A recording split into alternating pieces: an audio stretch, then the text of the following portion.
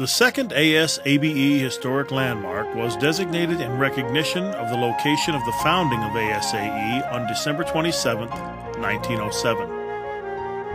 The following question and statements come from the book 7 Decades That Changed America, A History of the American Society of Agricultural Engineers, 1907 to 1977, written by Robert E. Stewart.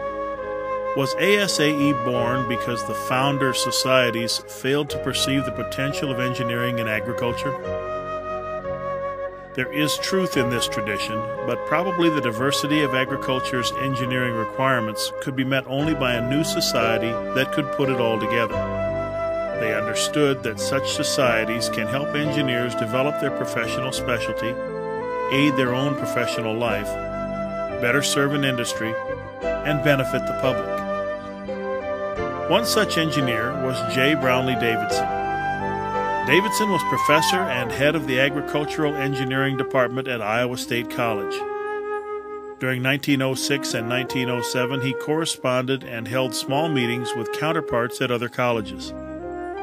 These efforts culminated in the December 1907 meeting. 18 charter members formed an association they called the American Society of Agricultural Engineers and elected Davidson president. The name was questionable because several charter members were Canadians. Note at least one student, E.A. White, center for the University of Illinois football team, was among the group. The Constitution created read, "The object of this society shall be to promote the art and science of engineering as applied to agriculture." Eventually, a 102-page transactions of the meeting was prepared. While this small group came prepared to do a great work, social life was not neglected. The original Constitution provided specifically for social intercourse.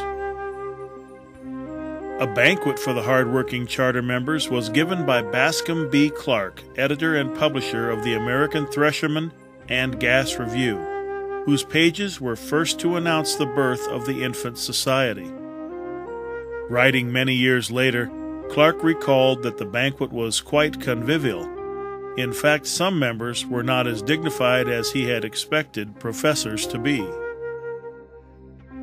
So a name, a purpose, standards of membership, a leadership and committee structure, an archives, and a champagne supper came to pass at Madison.